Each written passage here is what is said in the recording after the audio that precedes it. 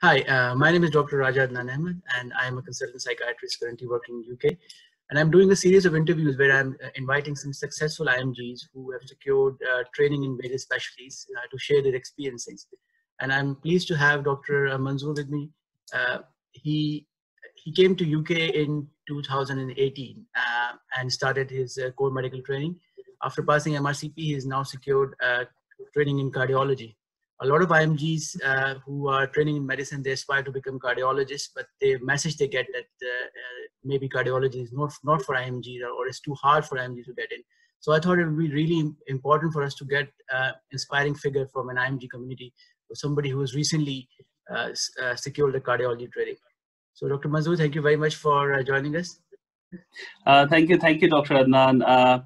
I really appreciate you for everything that you're doing. For people like me, like who have come recently, like I came in 2018, as you said, and thanks for the introduction as well. People like you are inspiring figures for us, and we look towards you, and we are back home, and then when we do things, we feel like whatever you say is like absolutely right, and it's like. If we are here to help others as well, and that should be the intention of IMGs who have secured a training post. So yeah, I'll try to be as much helpful as I could. Yeah. Thank you for your kind words. So can you share something about your journey of how you ended up coming to UK, and how you started thinking about cardiology, and what did you do to get into that training? Yeah, so my journey started in 2000, and I finished my graduation not very recently, like in 2016. I have graduated from Srinagar in Jammu and Kashmir in India. So that place wasn't quite big on like people going outside. So it was quite a journey for me to come from there to here. And I started as an F2 in a small district hospital first couple of months, and then did my core medical training. I'm about to finish my CT 2 year now. And I've alhamdulillah got a cardiology ST3 number, which I'm starting in August. After having, because when I came here, I didn't know whether I wanted to do cardio or gastro. I was just focused on internal medicine. That was one thing I was sure about. And after doing the core medical training, and after having worked in different specialities, there were a couple of specialities in my mind that I wanted to do, because people who usually apply for gastro and cardio and respiratory, these are three branches that usually people apply together. So I was interested in something where there's on-hands experience. So this was on the top of the list. But yeah, as you said, the core medical training in itself is quite vast, and there are so many things we have to do to get a favorable outcome. So while doing core medical training, this interest started to develop, and yeah.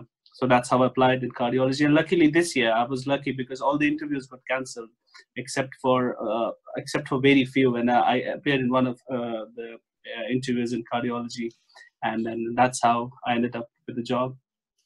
So can you share some of the experience around how did you apply for cardiology? What is the process of that? And also we would like to know about your interview experience itself as well. Mm-hmm. So the process in cardiology is quite different from other specialities, actually, because it's a cascadable application. It isn't a national application, so you have to apply to clusters. So how they divide the country is in 6 regions, and before applying, you have to decide that which region you are applying to. For example, I applied to Wessex Deanery, so you have to make sure that you know which region you want to work in for next 5, 6, 7 years.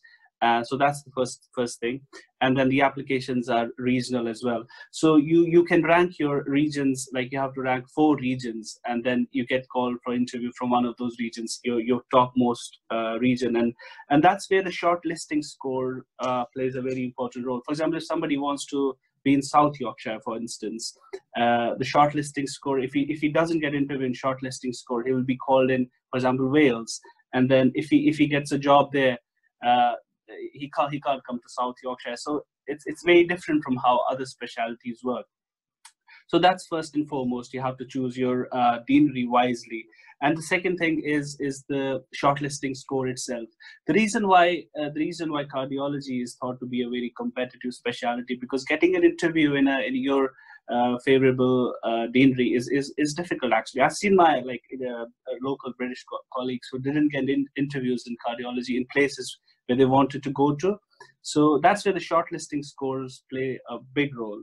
However, in the whole process, in how, once the final seats are allocated, it doesn't play as much as a role, but in the shortlisting of interviews, it has a big role to play. So quickly, I don't think we IMG should think that something is out of bound for us. I've seen, like, all my colleagues who are CT2s. I've seen all my friends, like, getting into all the specialities that people used to tell me, like, 2 years before, it's impossible to get into specialties like cardiology, gastroenterology.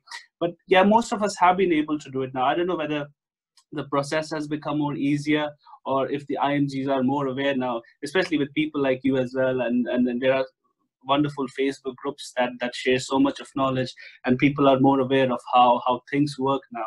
So all in all, I don't know, it's becoming easier to get into specialties like cardiology and radiology for IMGs.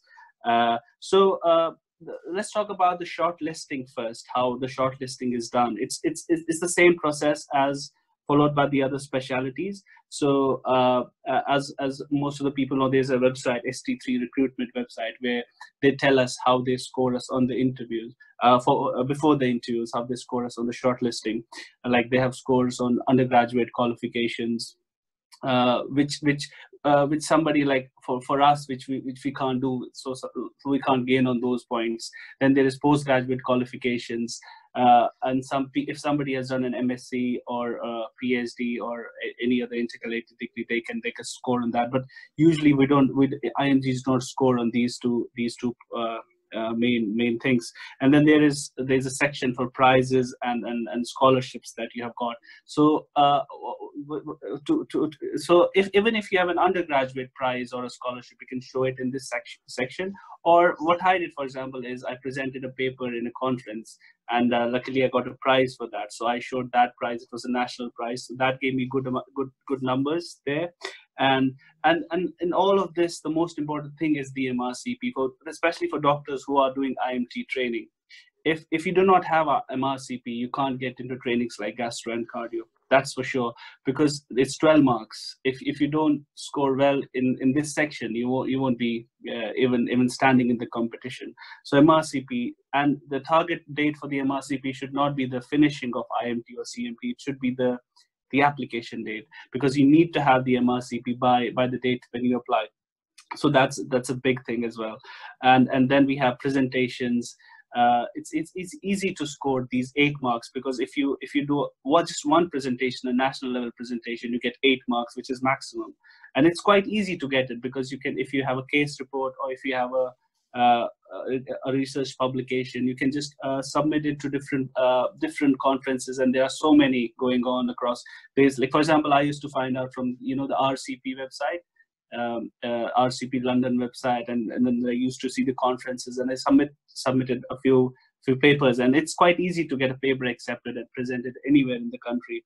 Same with publications. So I know a few candidates who spend so much of time thinking about publications, and they think that it's something that it's very difficult to do. But to be honest, it's quite easy to get a publication. You just need to speak to the right people and find the right person to help you.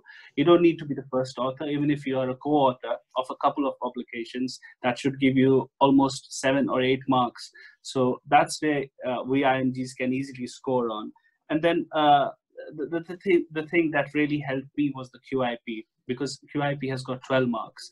And what most of the IMGs do, they do one PDSA cycle, and then they leave the QIP at that. But at the time of interviews, when you read the application, it clearly says that QIP can only count for your maximum marks if you have done 2 PDSA cycles, and if you have presented it somewhere, and basically when you have organized it, designed it, and done 2 cycles, and then presented it somewhere. So that's when you get 12 marks for it. So that's something that's quite easy to do, that all the British graduates would normally do, and they have like 3 or 4 QIPs. But we IMG, I don't know why we struggle with this. It's again keeping eyes and ears open on the ward, and trying to find the right opportunities and grabbing them at the right time. Like, if somebody is applying next year, he should be doing a QIP now, so that he gets proper time to finish all the cycles of it and then present it. Same is with, and the last thing is teaching. So teaching basically has two aspects to it. So one is the training in teaching, and the other one is teaching experience. Or training in teaching, people do MSCs, people do certificate courses, but that takes time. If you have time, you can go for it. But as a trainee, you hardly get time to do such things. The other options for it is like there are some 1 or 2 day courses in Oxford or some other places where you can go to and you can get 1 or 2 marks from there. And the other thing is the teaching experience. This is a separate thing. So teaching experience, it can be as small as doing a medical student teaching every week for 3 months, or you can, like I used to do a twilight teaching for medical students. I did it for 3 months earlier this year, and I got a certificate out of there saying that I was involved in medical student teaching and stuff. So that gives you points in teaching experience. But like some of my friends, where they were RCP tutors, so they used to organize PACES teaching in our hospital. They were just CT2s, but who had done PACES very early on, and then they became RCP tutors. They got 7 marks for that. So that's another thing. And then finally is the leadership. In leadership, it's open. It can be medical thing, non-medical thing, like BMAs or trainee representatives or whatever we can do. Although I always found this a bit hard to score on. But there are ways, like if we spend some time on it and think about it, we can find out ways to score on this. So I actually went through all the subsections of the application. So this is all what all the trainees and whoever wants to apply to any specialty has to keep in the mind, that they will be scored on these things. And when you apply to cardiology, it isn't necessary that your things would be in cardiology. It can be in anything else. Because most of my things were in subjects like neurology. I had a few things in gastroenterology. So it isn't necessary that you have like just the cardiology things. If you have like a QIP in cardiology, definitely that's going to be beneficial to you. But this is how when you apply, this is how they score you, and the score is from 80, I think 80 marks. Yeah, it's from 60 marks, and then you get a shortlisting score. And for cardiology, the cutoff is usually 46, 40. That's 47. That's the usual cutoff. So and some deaneries score very high. For example, London deaneries, they would cut off at 50. Wessex, I think, cutoff was 48 something. Similarly, it's different for different deaneries. So this is something that you have to keep in mind. And the number of training posts in different deaneries are different. For example, South Yorkshire has 30 jobs, I think. Wessex has 7 jobs. London has about 50, many jobs. So it's all on the website. So even before applying, you have to look at the numbers. For example, Wales has 4 jobs. If you apply to Wales, there will be like 50 candidates applying for those 4 jobs. If you are not a good candidate, it's difficult to get into this place. And however, like if some place has 50 jobs, so that means the opportunities are more. So you have to be very clever in applying as well. So that's pre-interview. Yeah. So you explained very nicely that, if you are thinking about cardiology or any other subspecialty of medicine, you need to start planning your journey quite in advance. Don't wait for the last CD2 year. You have to plan your MRCP at the point that by the time of application, you should have done it already. And you should have all of these things which you mentioned: QIP, the quality improvement activities, teaching, and all the sort of thing that will give you marks. So it is advisable for core trainees or IMD trainees when they're starting to actually have a look at all those scoring systems and then start doing those things as they go on, rather than sort of waiting for the last year to suddenly think about something and then not be able to finish it at time.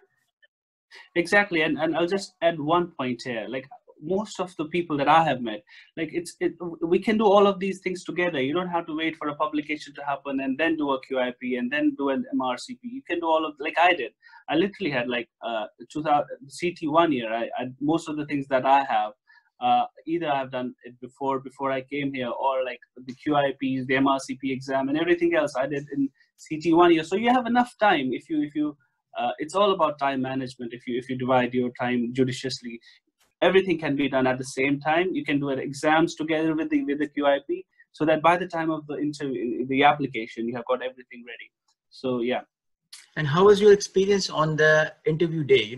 Because that again, interviews are variable between the subspecialties. So when you went for the cardiology interview, what was your experience like on that day? So what were they looking for?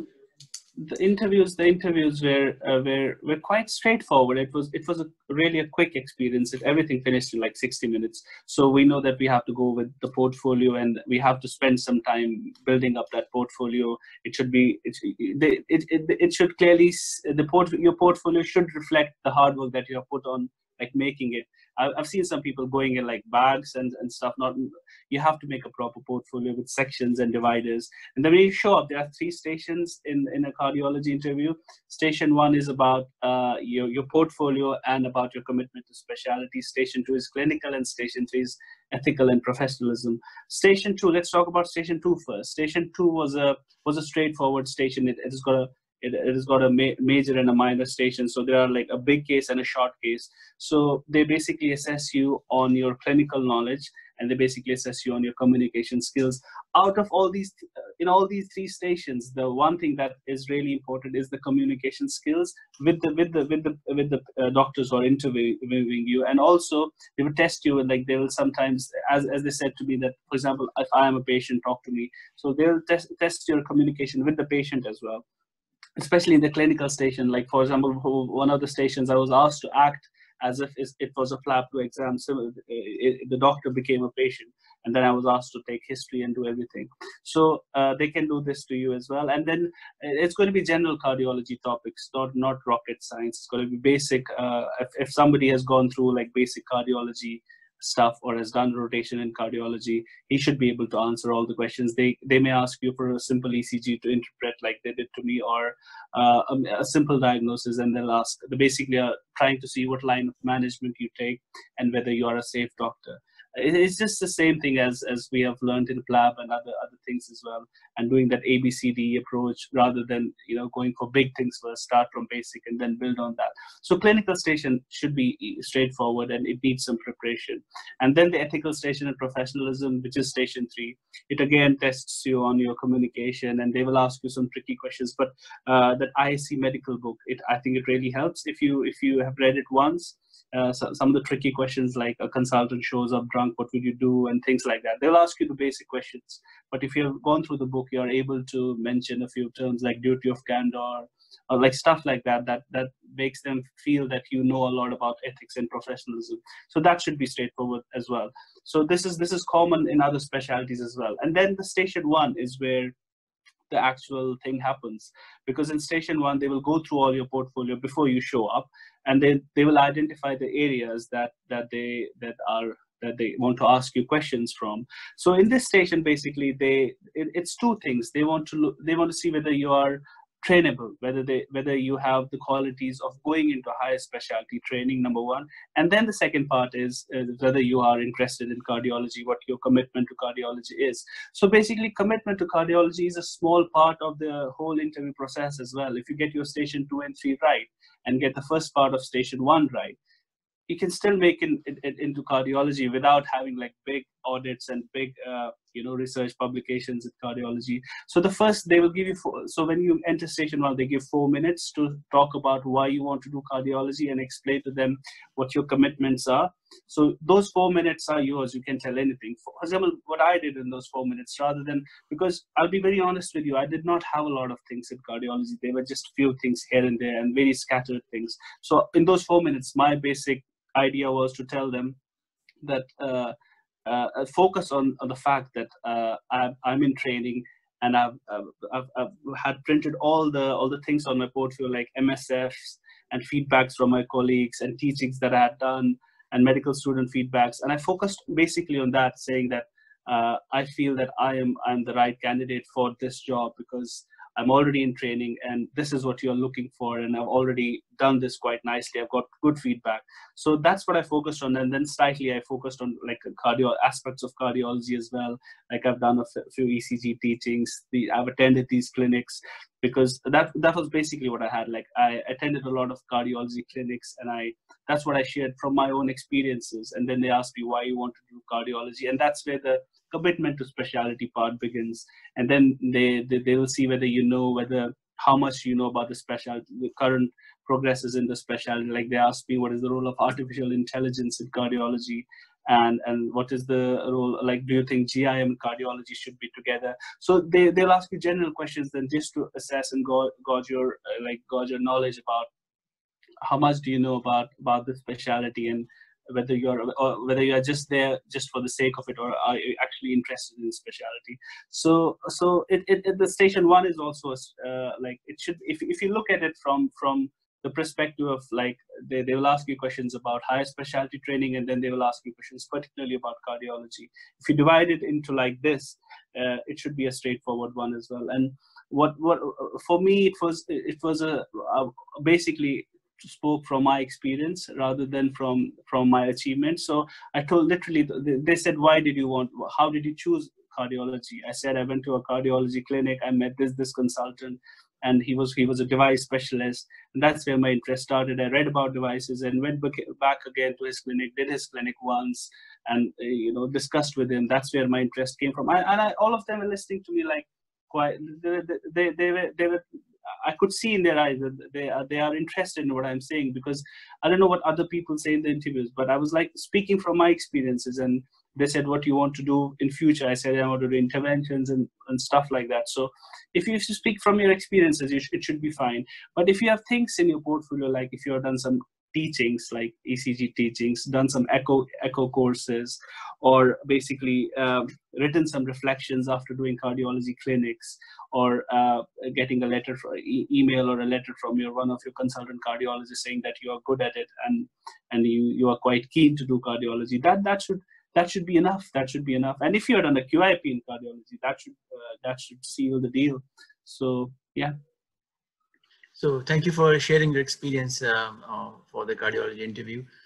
So if somebody is currently, just as general advice, IMG is currently working on a non-training post or an IMT post, thinking about various specialties, what would be your advice to them? How can they maximize their time, and what can they sort of do to make sure that they can get their future ST training, whichever specialty they're thinking about? So there are two kind of people who apply to specialty: those who are in training and those who are in non-training. I'll speak for people who are in training, because this route, I'm familiar with this route. So if you are in training, you are at an advantage. Even with this, like, round 1 and round 2 system gone now, with the RLMT restrictions gone now, I think even then, when you are in training, you are at an advantage. Because first of all, you will get to rotate in different specialities, and your experiences are definitely considered valuable than somebody who has just worked in one specialty for 2 years or 3 years. So in training, what you need to do is get your exams out of the way as soon as you can. So once you are done with your exams, and that's when you start thinking about ST3. Then with the IMT, it's a blessing, because they will have 3 years to plan their application, and they have first 2 years to get MRCP out of the way. So I would suggest get your exams out of the way as soon as possible. Do a QIP, do proper 2 cycles, organize it and present it somewhere.